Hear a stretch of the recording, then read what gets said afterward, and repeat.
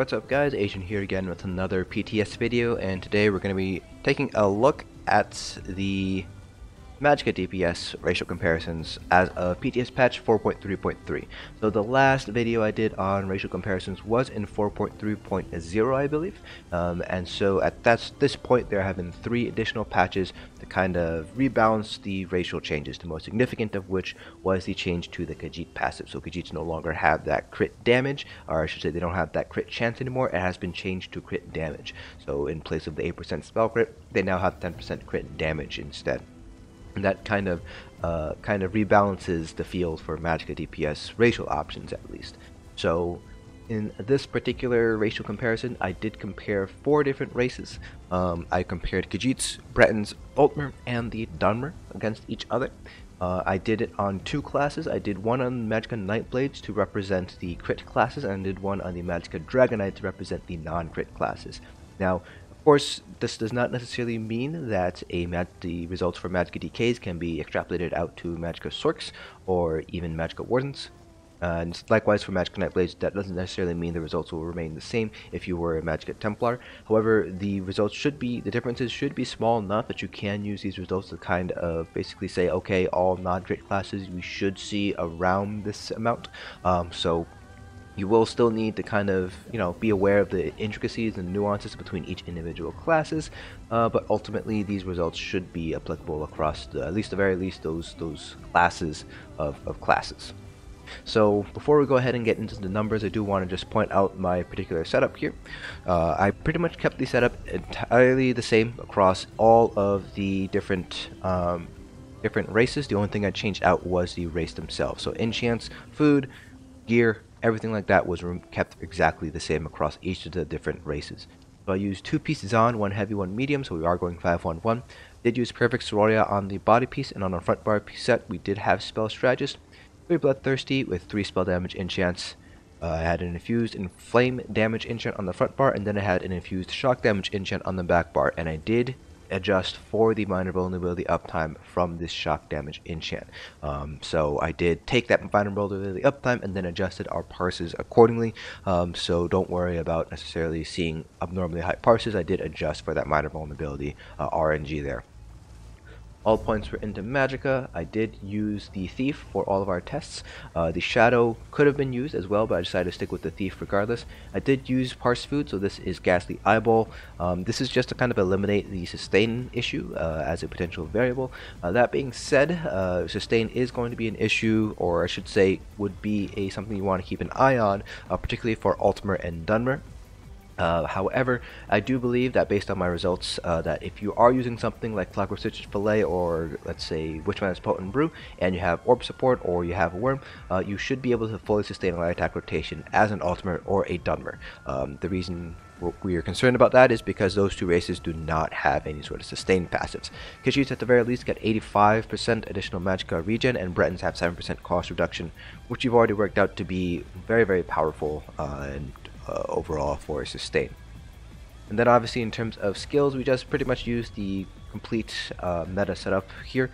The one thing I will take note of here is on the Magicka DK, we did have an open slot on the front bar here, so I decided to use Spell Sim, and also we are running Shooting Star on the front bar as our ultimate instead of the Destro Staff ultimate, and that's just because we no longer need the Destro Staff ultimate to maintain our Ancient Knowledge passive, so we decided to go with Shooting Star for that 2% additional max Magicka and Magicka regen. And then so again, the only thing I changed out was the race, so in this case I finished off as a Khajiit. So if I want to retest, let's say Breton, I would just race change to a Breton and regain my racial passives and just continue my parsing that way. So now that we've kind of set up our conditions, let's go ahead and swap over to the spreadsheet itself so we can get some final numbers here. So here we are, we have our numbers here. So we have Magicka Nightblade on the top and DKs on the bottom here. So for Magicka Nightblades, our strongest, not surprisingly, came from the Altmers at 50.5k or so. Dunmer came in second with 50.4k. Khajiits came in after that with 49.5k average, and then Bretons came in at the rear with 48.7k here. Now, the differences between Altmer and Dunmer are to be expected. They both have the spell damage passive, and they both have max Magicka passives. Dunmer just have a little bit less, I believe it's 125 less base Magicka. So, as you can anticipate, the Altmer should be the strongest, with Dunmer falling not far behind here, and that's reflected here in the percentage differences, with only 0.16% difference between the two of them here. Bretons, on the other hand, they are going to be a little bit lower. They do have higher sustain, but because we were using parse food, we didn't necessarily have to worry about an Absorb Magicka enchant reducing the DPS of Altmer and Dunmer. That being said, Bretons do not need an Absorb Magicka enchant to fully sustain a light attack rotation. If we were to use a Absorb Magicka enchant on an Altmer or a Dunmer, and we kept using a shock damage enchant or even a Berserker enchant on the back bar for Bretons, then Bretons do probably stand a chance of beating out or coming close to the Altmer and Dunmer. So that's just something to keep in mind here, that the Bretons might be a little bit artificially low just because of using parse food. If we were using something like Clockwork Stitch Fillet to kind of replicate more realistic scenarios, raid scenarios, then the Bretons should, at least in theory, be closer to the Altmer, Dunmer, and the Khajiits. So overall, our percentage differences actually aren't that bad. It's 3.5 is the largest difference in terms of kind of percentage differences between the Altmer and the Breton here. In terms of absolute difference, this is only about a 1.7k difference in DPS, which will increase obviously with raid buffs to probably around, let's say, 4 or 5k or something like that at most. So in terms of min-maxing, yes, you are probably going to want to go with a high elf as your racial option, but obviously you can see here that Bretons do very well, and they do have the additional sustain passive, which is actually quite strong, so that's just something that you want to keep in mind here. Remember, the Altmer no longer have the additional Magicka sustain passive, so you do need to kind of take that into consideration if you are going with races. Now we have the Magicka DKs on the bottom here, and these results are actually much closer than I anticipated, and I believe part of this is because of the need to use spell symmetry to sustain a light attack rotation even with parse food. That is right, Magicka DKs, your sustain is that bad that you do need to use spell symmetry in order to sustain using parse food, which is pretty much as much regen as you can possibly get here. Nonetheless, though, we still see that the Altmer are at the top, followed by the Dunmer, and then the Khajiits and Bretons shortly afterwards. So the percentage difference is much smaller here with the Magicka DK. It's only about slightly less than 1% difference between the Altmer and the Bretons. But again, I believe that is because of the cast with Spell Sim. So if you're casting Spell Sim more and you're not using that global cooldown on a damaging ability, you are going to end up losing DPS as an Altmer, Dunmer, and Khajiits.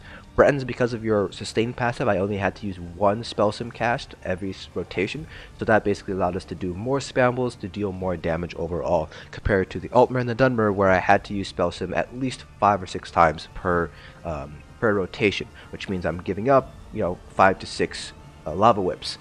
So that is something that you do want to keep in mind here. That is why the Bretons are a little bit higher here compared to on the Magicka Nightblade there. But again, the percentage differences aren't actually all that big. Difference between the Altmer and the Dunmer, again, very small as to be expected. The Khajiits did do better here compared to on a Magicka Nightblade, and I believe that is because of the lower crit chance and the loss of the crit damage on a Magicka DK. So Magicka Nightblades do get a little bit higher crit due to assassination passives, and of course they do have that 10% additional crit damage, which means the Khajiit crit damage bonus is going to have smaller returns overall compared to on like a Magicka Dragon Knight or a Magicka Sork or a Magicka Warden instead.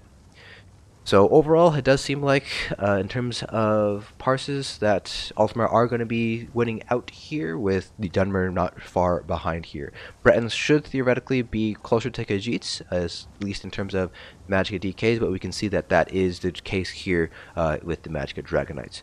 One caveat to these tests are that these are self-buffed tests, so I do not have raid buffs, I don't have Warhorn, I don't have Minor Berserk on my Magicka Nightblade, or Magicka DK I should say, so take this with a slight grain of salt here.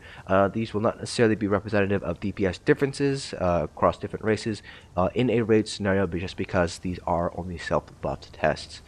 So just bear that in mind if you are going to be using these numbers and comparing them against other content creators who might be doing their own testing, potentially with different scenarios. So that is it for this video.